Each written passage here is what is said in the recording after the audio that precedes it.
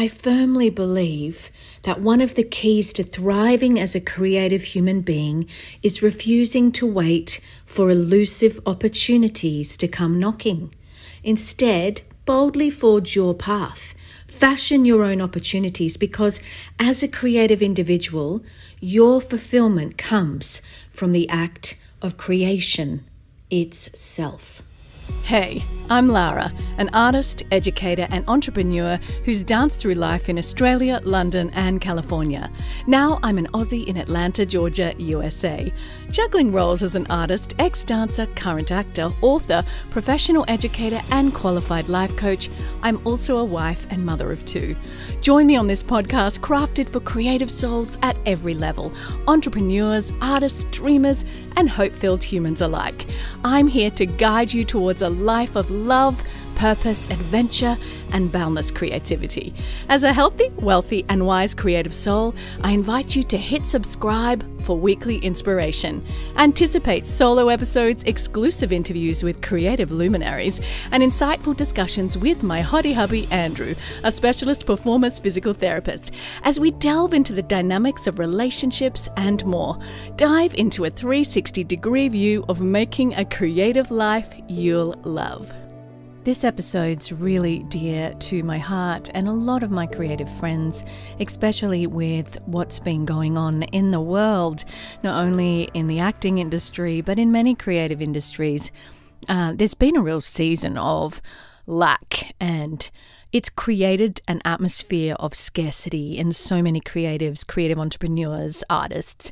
So this episode's breaking the chains of creative scarcity, because it's a guide to getting you as an artist, as a creative entrepreneur, as a dreamer, to flourish once again. Reclaiming your creativity and strategies to overcome creative scarcity, because let's face it, it's not a nice way to live. Friends, do not let any form of creative scarcity into your life. I'm going to give you a breakdown of exactly what it is, but to start with, as an artist and creative entrepreneur, life for me is a continuous journey of creation, whether I'm collaborating on someone else's project or I'm crafting my own. The creative process never ceases, because I firmly believe in seizing control of your artistic destiny, your creative future, actively propelling your career forward by opening new doors and steering your own path. One key that I'll give you to thriving long-term as a creative is refusing to wait for those elusive opportunities to come knocking on your door. Instead, it's about boldly forging your path, fashioning your opportunities, because as a creative individual, true fulfillment comes from the very act of creation itself.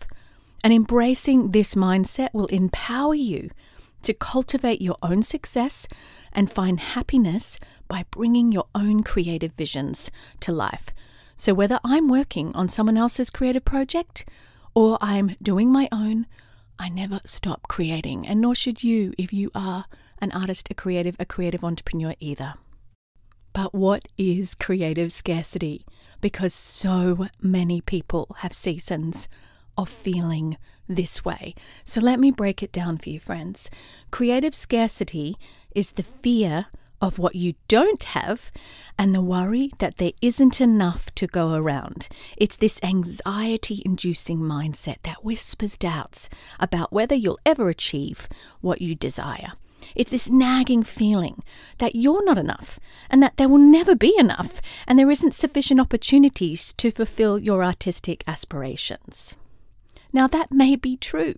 There may be a supply and demand issue, and there is actually in the arts, but don't let that get into your mindset. It doesn't serve you, it won't open doors for you, and in fact, it will hinder you and it will make you anxious. So I'm going to share with you ways to flip that mindset. Amidst the shadows of scarcity, there's this beacon of hope that exists, a reminder that abundance is not merely this distant dream, this woo-woo word, but it's a tangible reality waiting to be embraced, because it's a shift in your perspective and it's claiming your power, and it's a declaration that your creative journey is not bound by limitations, not bound by other people giving you opportunities, but propelled by boundless potential because you are creative.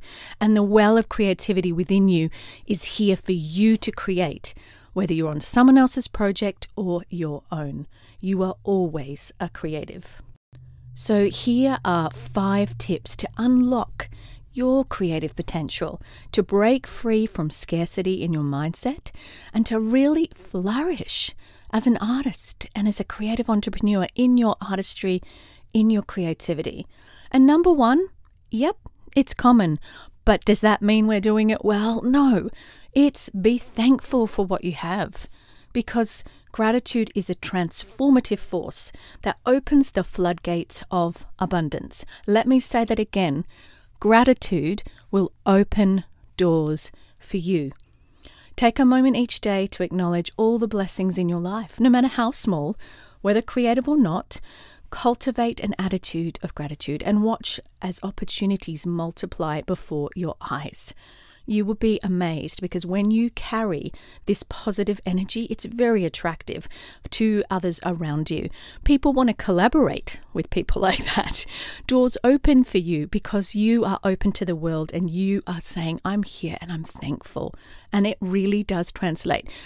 Think about people that you know that are positive and how wonderful it is to be around them, and people that are always negative and how that drains your energy. So don't underestimate the power of cultivating thankfulness. This is somewhat a mistake, but also partly I understand this one because I've done it myself. But when we become a creative and we say, this is what I do, we often make that creativity have this pressure that you will provide my income, or at least that's our goal. And there's 2 different things. There's art for the enjoyment, for the fulfillment, for the gift that it is, and then money making. And we don't need to put more pressure on our creativity to produce money for us than, what we see in our reality. Something dangerous happens when we put all this pressure on our creativity. We start approaching it with stress. It starts to make creating stressful, and having a lack of money really does contribute to the scarcity mindset that affects our creativity in a major way, so that we show up for an audition, we show up for a job interview, we show up for something desperate because we want that thing to rescue us. We want that thing to set us free. We want that thing to bring the money to fulfill the lack, when that thing is the very creative well and joy and beauty that's within you. Now, don't get me wrong. It's wonderful when creativity does bring income. It's a wonderful gift, but relying on it and letting yourself fall into scarcity and desperation because of it. Don't use that same creativity within you to generate wealth. If you go back a couple episodes, I interviewed someone who pivoted their creativity and became a multimillionaire. Don't underestimate what your creativity can do, but don't let yourself get a fixed mindset about how it will do it either. So again, relying only solely on your creativity for financial sustenance can breed fear and stress, stifling your creative flow. So diversify your income streams. If the money from creative work isn't flowing, alleviate that pressure and give your creativity other room to flourish and take the pressure off your poor creativity. You hear me? I know you do. Okay, number 3. Avoid black and white thinking about competitive opportunities. Now, let me break this down for you because it's a biggie. When you're faced with something competitive, and a competitive creative endeavor, an opportunity where there's other people going for it as well. So when faced with these competitive endeavors, resist the urge to view them as a make or break moment. Understand that opportunities are plentiful and diverse, and that missing out on this one does not diminish your worth, and it doesn't diminish your potential. You've got to find this place within yourself to trust the unfolding of your creative journey and show up as your best creative self, knowing that the right opportunities will find their way to you. It's a beautiful thing to be able to land in this way of thinking that's like, what is meant for me? will be mine. So create some sort of affirmation for yourself that you can actually surrender, because the truth is you can't control, and your anxiety is not going to help. And having a negative mindset is only going to work against your creative flow and the way you show up in the world. And on this point, number 4, and I talk about this a lot as a life coach with people that identify as creative for their career or just anybody, but be kind to yourself and particularly watch that negative self-talk. Your thoughts have power shaping your reality, and that is the truth. Replace your self-doubt with empowering mantras, like I said, such as, what is meant for me will be mine. Or you could say, I'm moving forward and creating a great artistic future. Treat yourself with compassion and kindness, nurturing a mindset of self-love, and within that, the big R word, resilience. You must be kind to yourself, because beating up on yourself, shaming yourself is not going to help, and it only adds to a scarcity mindset. And my last tip as a strategy to help you to overcome a creative scarcity mindset is embrace the journey. Embrace this adventure creatively, artistically. Remember that creativity is not a destination that you're trying to get to. It's a lifelong adventure. And I mean it when I say adventure, because creativity is this beautiful thing that we get to do with our lives. It's this wonderful force within us. Embrace the twists and turns, the highs and lows. Believe it or not, every experience that you're going through or have been through has the potential and the possibility to enrich your artistic tapestry, this beautiful place which you pull your ideas and inspiration from. Celebrate your progress, however small, and revel in the joy that it is to create, knowing that the path ahead is filled with infinite possibilities, whether you've experienced them yet or not, because scarcity will get you nowhere. So flip it and say, no, instead of scarcity and I don't know what's going on and I don't know what's next. You've got your finances sorted out over here, and on the other side of that, you've got creativity within you and the adventure rather than the scarcity of your future. It's out there. You don't know what it's going to be. It's like a roller coaster. It's an adventure. Approach it with a playful, joyful attitude, because in the end, getting to do this is a gift. Being creative is a gift. So seize the continuous journey that it is to be a creative entrepreneur, an artist, whatever it is. Your creative adventure, your life, is non-stop. It keeps going, perpetual.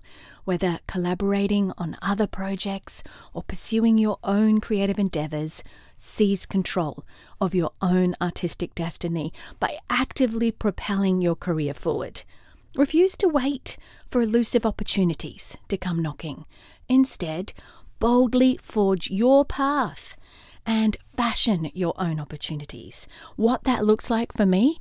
Okay, so during this last season, I could have fallen in a heap with a fixed mindset, because I've said this before on this podcast, but we had the pandemic and I was in Melbourne, most lockdown city apparently in the entire world, and I was in lockdown for 150 days. I know a lot of people were. It was very, very strict. Everything that I had creatively went. I moved to America, had my first year, fantastic creative job, but I wasn't allowed to perform anymore. So as a creative myself, what I had known to that point, being a performer, I couldn't do because my visa stopped it, but I was able to educate others in an arts conservatory. And then there was the strike, and the strike, finished, but after that, there was a real lack. But guess what? Rather than letting that crumble me, I was like, no, this is an opportunity to let my creativity pivot into something else, because I have to create. It's who I am. And so I wrote a book. I dabbled in other creative ideas. I keep producing. I keep making. And it brings me so much joy. So seize control of your own artistic destiny. Refuse to wait for elusive opportunities to come knocking. boldly forge your path. There's ideas in you that you need to fashion into opportunities and be brave enough to do it. And the more you step, even those little steps forward in bravery, you get more brave. I remember producing an event in London. It's like I was working with West End performers and directors and all of that. I didn't get there overnight. I got there because the little steps before it gave me the courage. And that's how it works, friends. True fulfillment lies in the act of creation itself. Embrace this mindset. Empower yourself to cultivate success and happiness by bringing your visions to life everywhere you have an idea. Take little steps to see them come to pass. So, in closing on this episode, welcome to the overflow. That's how I want to live my life. That's how I encourage you to live yours. Step into your creative destiny with confidence and with courage. Because after implementing these simple strategies, you'll embrace the abundance of creativity within you and attract new opportunities and experiences that will enrich your artistic adventure, your artistic journey. So let go of fear and embrace possibility. Drop that fear, pick up possibility, and set off on your journey with courage and bravery, stepping out, knowing that those little steps will go somewhere, knowing that you walk in abundant creativity. Within you is abundance. You have a well of creativity that is never ending. And if you're feeling dry, go and do something new. Go try something different. If you can't write, get outside under a tree, right there. Get into the space, the environment, mix things up. Allow yourself to be immersed. Because what a gift it is to offer our creativity to the world. So, my friends, if you would like to have life coaching with me, if you're a creative or an artist or even somebody who's dabbling with the idea of doing something and you just feel stuck and you would like to talk to me, go to larabiancapilcher.com. You can go to my coaching page and book a session with me. I would love to work with you one-on-one. You can also get a group together and we can do group coaching. That's something I really enjoy and do a lot of. And my friends, I just want to encourage you and thank you for being here. And if this podcast, you're still listening, is a blessing in your life, could you jump onto Apple Podcasts? Or if you're on Spotify, fine, go there too. They all have places you can hit reviews. And I would love you to leave a 5-star review. You don't even have to leave a comment. It's always nice when you do. And I thank you so much. With you on the journey, friends. And until next time. Phew, today's masterclass is done. I love reaching back and saying, I've done this, and helping you learn the easy way. If you want more, head to larabiancapilcher.com for show notes, links, freebies, my blog, coaching and courses, and you can also head to my socials, Lara Bianca Pilcher on Instagram and Facebook. I'm also on Twitter and Pinterest. Thanks again for listening. Please leave a review on Apple Podcasts. That would mean the world to me. And of course, keep on living the healthy, wealthy, wise artist living towards your dream life. Bye, friends. P.S. Shout out to my hottie hubby, Andrew Pilcher, who does all the editing on this podcast.